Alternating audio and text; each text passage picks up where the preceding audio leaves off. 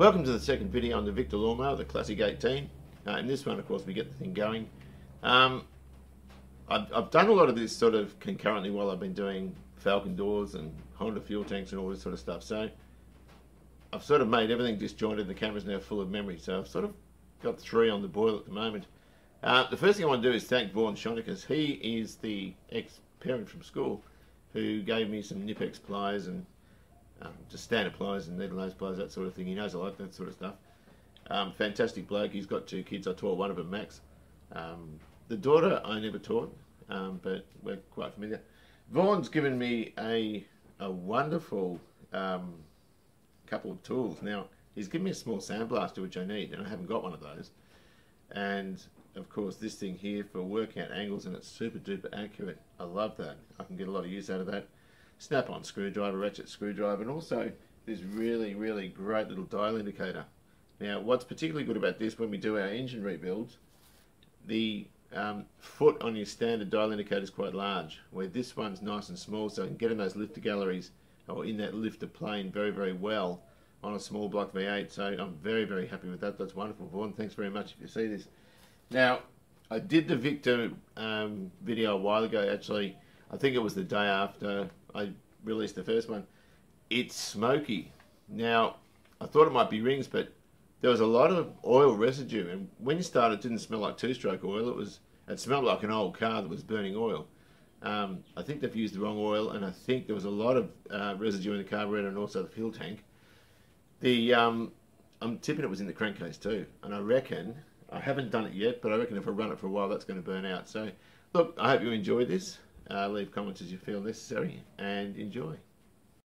That's what I'm sort of looking at, this reason why this wheel's tracking just on the inside. It's sort of cambered out like that. There is some damage to the axle itself in that running a straight edge, I can see light through these parts here, so when it's been running like that, it's actually been chewing into it a bit.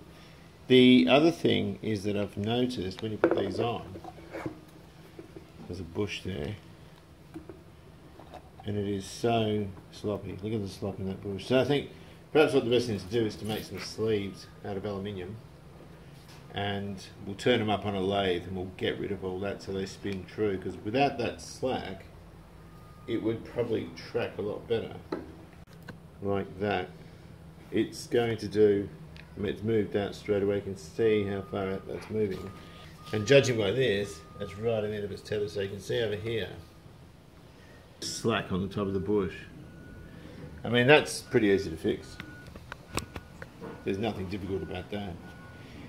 I think I'll pop it all back together for now, and we'll just look at the motor. So, I mean, that's something we can do another day. There's another route we can take with this too. I mean, I'm tempted to pull it apart, clean out under the deck and all this sort of stuff, but then I've got to see how the motor goes. Now, if the motor's a good one, the other thing we can do, of course, is scotch bright everything to make sure it's clean and clear coat the whole thing. Like they did on Fast and Lad, they were clear coating over rust. It might work out that that's not a bad idea, because it might then stop any further paint from lifting and sort of yield a semi-satisfactory result. The fact that this is done in hammer tone will be enamel, and you can't put modern acrylics or 2-packs over enamel, but because it's so old, I don't reckon it's going to matter. But that's another thing. It'll retain its patina, if you know what I mean, and might be another avenue we can take with it. Right, our carburetor for the little Victa. See if we can work it. This is a rickety table, by the way, so people get seasick. I'm just going to pop this bolt off. That wasn't very tight. And we've got a beautiful brass or fibre washer, followed by a float, and there's your float. And my God, there's actually pretty much nothing in here. Well, the needle seat's under there. God, that's weird. There's a little bit of debris there, but not much. I have to wash some of these parts. That looks like it's been repaired. It's been soldered all around the perimeter, and also So it's obviously had a hole in it. It's hollow at the moment though. I don't know when the last time this thing went was. But hopefully if it is faulty, we can still fudge it a little bit and get the thing going. I'm not even going to try and use that fibre washer again. Where are my other glasses? I need my other glasses, I can't see properly. Alright, so I think we're going to take that, pop that jet out. So it's got the most minute venturi in it. And it's got this massive bowl. This is weird. There's a fly.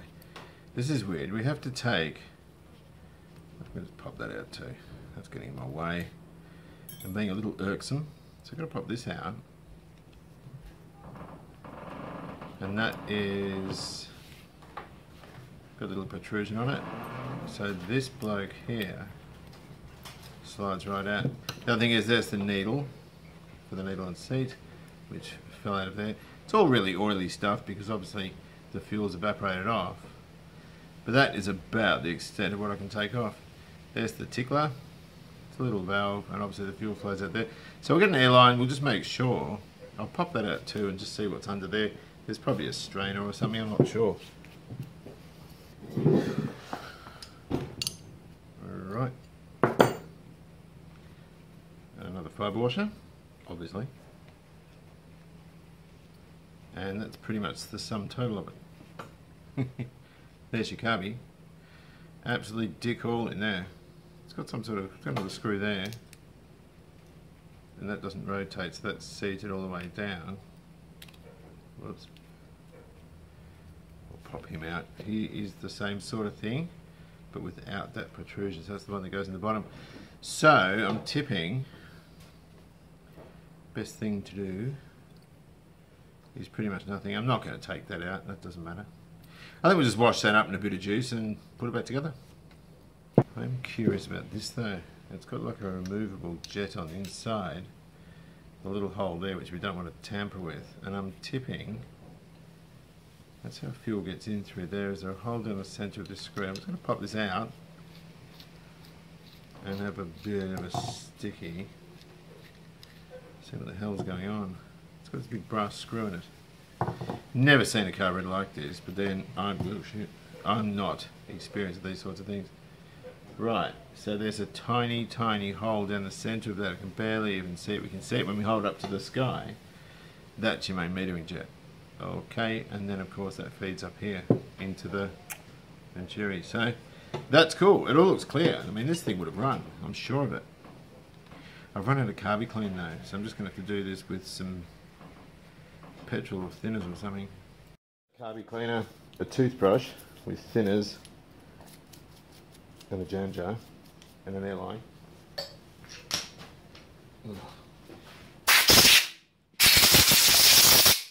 This thing apparently is important here.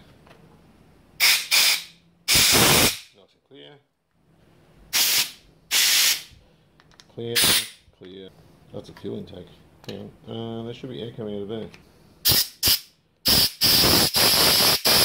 No, it's not blocked, it's just got a really small hole. There was crap in there though. I'm sure of it. What do you think? Do you like that? Spiffy? Look at it. If I can remember how to get this mother trucker back together. Right there. What have we got? We've got this guy here, which goes, whoops, in the bum. Goes that long way. Can you see this?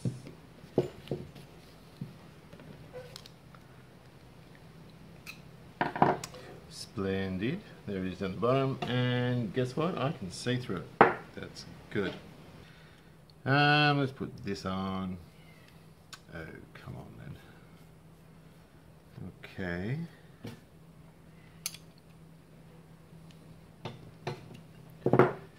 Good.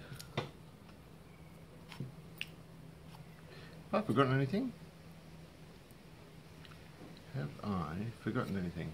Hang on a second. If we get this and we move it to the side, we can pop the needle and seat in, which looks like it's got somewhere there anyway. So I'm just going to flick that over. Copper washer over the bottom of that. Now this has got a cutter there, and I'm wondering if that coincides with. There's a screw there somewhere. Anyway, I'm just going to pop that in and get it through that bottom hole, and that'll keep that that'll keep some tension on. That'll keep that from moving in the middle and see what drop out then. Rightio, so there's a grub screw, and I'm wondering if that coincides with that there, with this one here, that we just sort of put in before. Not sure, no freaking idea. I think it does. That's a keeper. Actually, just let me just make sure. Now I had a bit of trouble figuring this bit out, because, well, I just did. Yeah, that's it there. Alright, so now I know what that's for. Alright, so we're learning. So there's a little bit of movement in that, but I don't know if it's supposed to be there or not. This thing really should go, I'd like to put it that way because that's where the solder is, but I reckon, has it got a friggin' hole in it? I'm going to do something, I'm going to put it that way. It's a bad soldering job. It's not a very good one at all, so this will probably sink. So I don't think this is going to be the last time that we take this thing out. Of course we've got, whoops, the bowl, followed by this little bloke here, which screws in the bum, and we're good. I think that's right. I'm hoping it is, but I have no idea. Okay. Okay. Followed by this bloke here, which goes in the top, which holds, that's got a little guide on it for that there. So we'll put that in, and I reckon there is our little carby cleaned out. So it should be good. It should be the operative word. And then of course we just whack that little spring over and try to scratch the crap out of it, like that. And then of course that goes like that, which slides down, the spring goes in, that goes on in the center, and then this little bloke slips over, which is all good. So that should work. What do you think? So we're putting our little Victa together to the soundtrack of somebody else's little Victa. I don't know if it is a Victa. I'm just going to pop the carburetor on there and tighten up that clamp, which is reasonably crap to get to, but we can do it.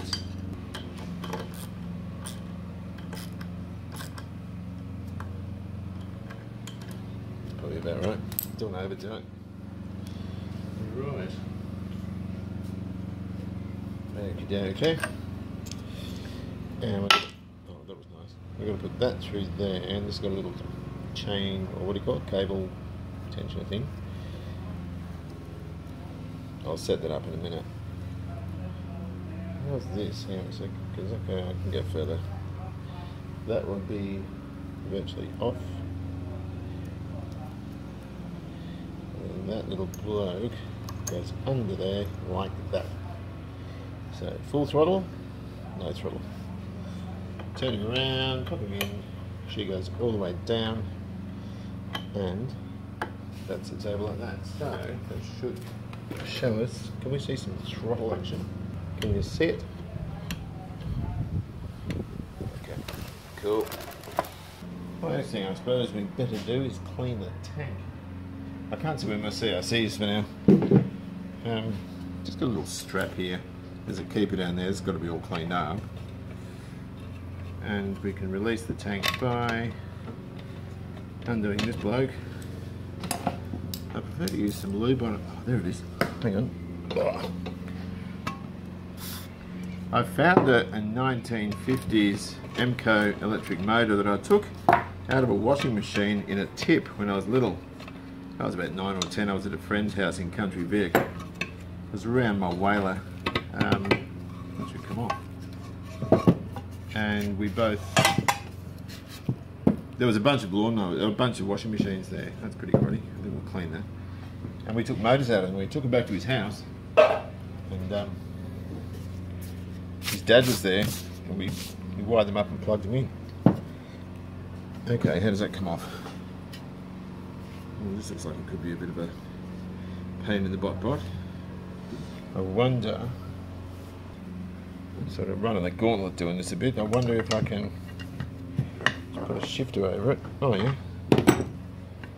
Oh, bugger. This sounds like it's got a strainer or something on it. Oh look, a strainer. Oh look, that's filthy. Okay. So the consensus here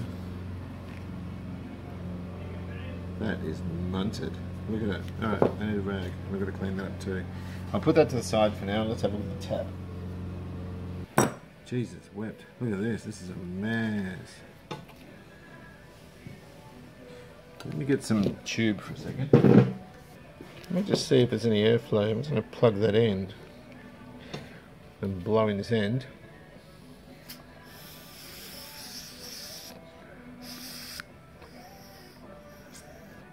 That actually seems to be kind of working. But we're not going to be us unless we pull it apart and mess with it. Alright, so let us pop that out. It's going to be like a lovely little super swift one. No, the other Victa one. What am I talking about? There's the O-rings. Couple of O-rings, no big deal. They just feel really, really loose. So I'm going to drop that in some thinner, I think, and just clean that out. Right, so what we've got is we've got our Aldi O-ring assortment. Not even sure if these are impervious for petrol, but we're going to try for now. This is a pretty good kit. It was like 20 bucks or 15 bucks or something. So what we've got is a whole load of them. They should be okay, but if they're not, well, they're not. And I use my dentist tool to flick that out. That is as hard as a bloody rock. Wow, that's hard. And it's broken. That is absolutely destroyed. Let me get in here again. I'm probably going to give myself an injection here, which is going to be too good. I'm tipping these are the same size O-rings. There's the end of it. My gosh, that is as rigid as. I'm wondering if there's supposed to be one there too. Not sure. That's the one for the fuel. That's the one to stop it coming at the end of the tap when you pull it open. Gee whiz, these are stiff. You know what, I'm just going to break that. It was kind of working though. Okay, so here we go. We have an assortment of O-rings to sample. That looks too small. What about these ones? Oh look, actually it looks too big. What about this one here? Huge, that's no good. And don't forget we've got these ones here. I don't think any of them are any good really, but I'm just going to try these. Stuff out. Yeah, a little bit. Right, so pop that in and get a second one. And pop that in too, if I can get the bloody thing around there. What do you think? Reckon that'll work? It's going to be tight as a fish's bum, isn't it? It's going to be very tight. Oh, okay. Let's just consider that for a moment. Chucked a bit of oil on it. Will it fit? Or won't it fit? No, it's looking reasonably bad.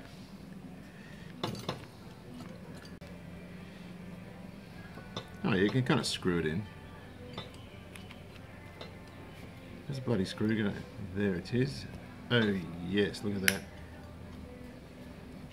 that. This being brass, of course, you can get. I've just got a bit of Scotch-Brite there for now. That pinky colour will come off, and you can clean them up with Scotch-Brite, and they give it a really nice antique-y look. But of course, it's not immediately necessary. I mean, it's just a thing you do, I suppose, if you want it to look a bit nicer. Right, ooh, that's tight. Okay, on, off, on, off. Of course, the petrol is going to lubricate that a little bit.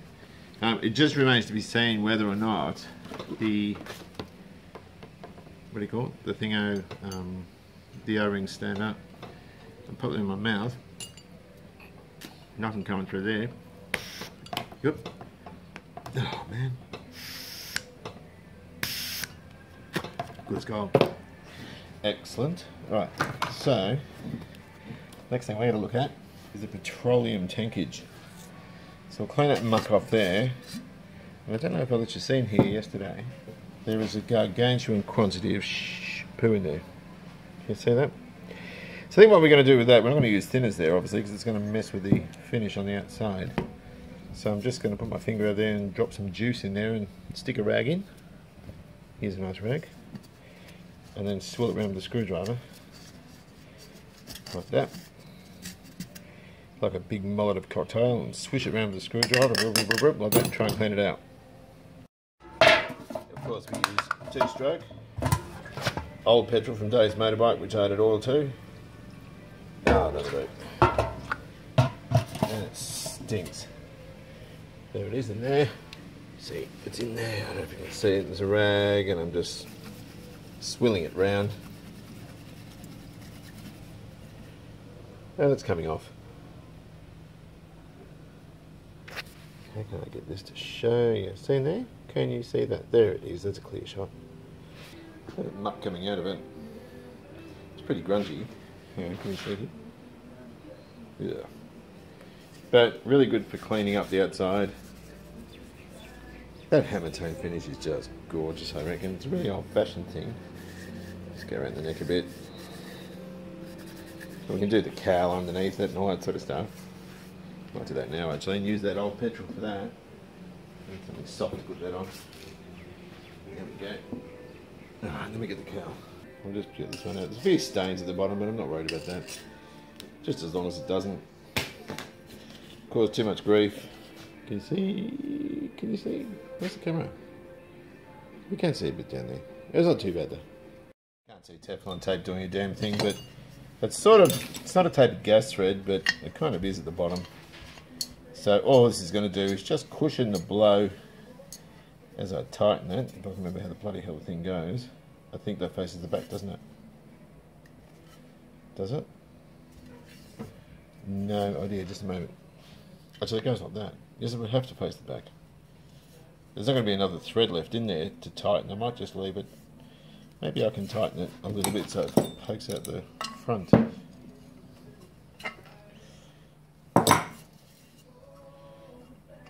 Like that. I've gone too far. I just don't want to do it anymore. Ever so gently. Maybe I'll just put it in. And then get it in like that. So, he went something like that before. And that just goes on there. I've cleaned up under here, but not particularly well. It's better than it was. And we can just tighten that up. Oh. With the right size socket. Just got to, actually I'm just going to do it up by hand first. And just make sure I've got that thing the way I want it, which is pretty much around there. I'll just try it on the mower first. I've been inclined to have, I'm going to go in, you know, I'll have another course, that's a 1/4-inch course. This one here, the slotted one from the front, I've sort of put in there to try and make all this look complete and just use a different one at the front. Just purely for aesthetics, but nothing else. So we'll pop these little fasteners in. And then we see what happens, eh? So I'm just trying to talk for the sake of it because there's music playing in the background and I don't want to get pinned for copyright, so I'm just going to stick that in there. I'm not going to tighten it really because the moment I go to start it, it'll tighten itself. Got this fuel tap facing the wrong way, but we can't afford to give too much of a poo about that at the moment. We just want to see if this thing's going to go. And this fuel line is not very period 1959. So I might have to sort of give it some radius and then bring it back like that somehow. Not going to look tidy again, so we're looking at function over form. So if I pop that in like that, that's not going to come to any, otherwise we're going to come down and have a dog leg in like that and it's not going to be much good. So look, that's not very tidy, but it's going to be functional. You can't even see what I'm talking about. That big loop there. Rightio, time for the crunch. We're going to see if this old bucket's going to run. Stick some juice in. And hopefully the first obstacle, I should say, is going to be to make sure that it doesn't pour fuel everywhere.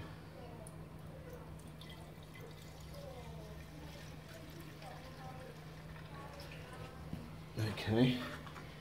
How are we looking, guys?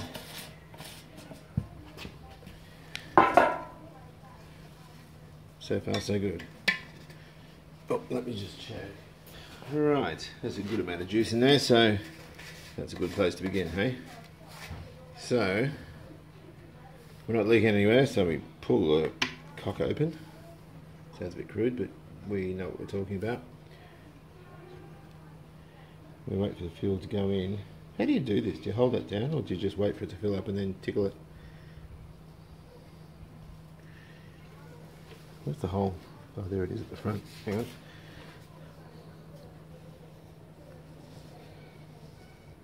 No action yet.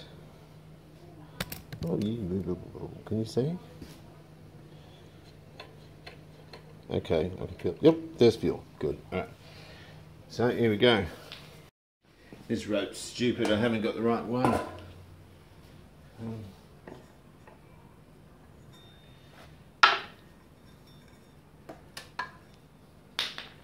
can tell I'm not experienced with this, can't you?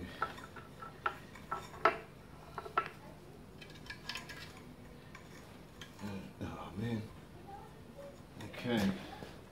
Give it a bit of throttle and nothing happened. I'm going to have to get a proper rope for it though. This is stupid, this thing.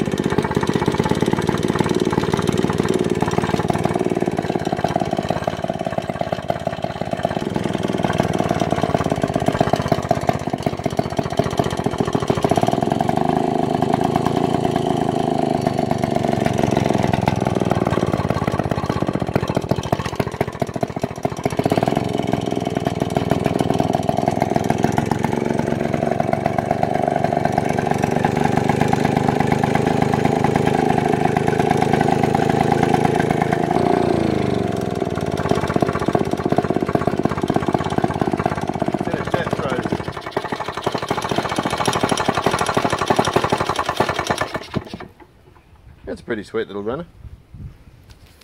So there you have it, 1959 Victa 18, running very well. A couple of issues, a little bit smoky. I think it could use a set of piston rings in it. Also, it doesn't want to rev high. That could be down to the fuel's very old in it, and it might be sensitive to that. So this is the fuel out of Dave's bike that have been sitting in there for God knows how long. The Victas aren't so fussy with it, the later ones. This one might be. So, you know, using a different mix and a higher octane fuel might help it.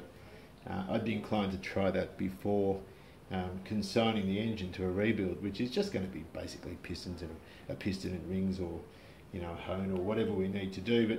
But certainly runs all right. Very capable of cutting the lawn. But the other thing we can do and think about with reference to this is I've got to make some bushes for the wheels to stop it splaying, because they're very slack in the nylon bushes. They're flogged out, and a bit of the wheel will have damage from excess wear, if you know what I mean, in that position. So I can make some bushes. I think the front ones aren't too bad, but I can bush them all. That's pretty easy to do. And the other thing we can do is we can Scotch-Brite the whole thing and clear coat it to protect it from lifting any further, any more of this paint lifting. Now, that's a thing that we used to see on Fast and Loud. They were always clear coating rust and that sort of thing. But look, it is a possibility. Gee, that's warm. But otherwise we can just leave it, but it will deteriorate further in the humidity of a garage. So you know, a bit of clear over the whole thing might preserve it a bit better. I don't know. But as usual, please leave comments, you know. It's in a running state now, so I can put it to the side and look at other things. I'm still using the mowers as a break from the fuel tank and the doors on the XC. The fuel tank's been lovely, the doors are being a pain. So just, yeah, please comment. I know I've done masses of videos this January. I'm back at work soon, so I won't be able to do too many more. The other thing is another chap offered to try and find the Victa signage. Can you see that? I don't know how much of this is in frame. The sign that goes there, he had a friend with lots of stuff. I would love that. That's the thing I really want there. This snorkel can be shortened, of course. I don't think that's the original hose, so I can cut that and put that down there and fix up that choke thing. When I ran it, I did take the air cleaner off because I was worried that it wasn't getting enough air. And apparently that will have something to do with the length of it, will have something to do with the running of it as well. Don't know. I don't know enough about these. But at the end of the day, let me know what you think. We're going to do a sympathetic restoration at some point. I want those other parts. And also, let me know what you think about just clear coating it. And it'll give it a bit of sheen, but it'll retain all its battle scars. So, yep, let me know what you reckon. But that's it for this one. Hope you've enjoyed it. Enjoy your classic, and I'll see you later.